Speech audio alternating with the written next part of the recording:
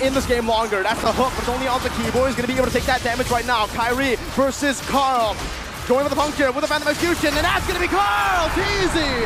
A 4-man Lord knocked up, but Keyboy falls. Kairi's going to follow next as he follows through. Puncture away once again. If he's able to escape from this one, I don't know what happens next. Kairi buys the immortality. He goes for the Phantom Execution. The Thorn rolls in. Kairi!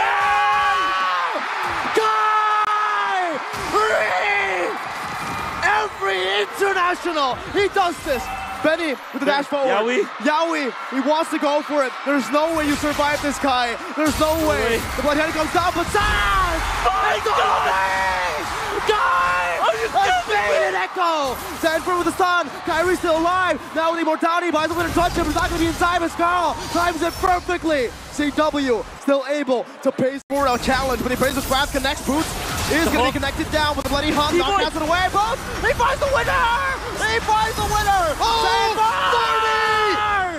Moving forward with the bravest fighter. No one dead. Keyboy backs away. Kairi in the mid. Dodging away from the stun right now, but the Iron Hook connects. Now, Kairi, does he fall? He dashes away.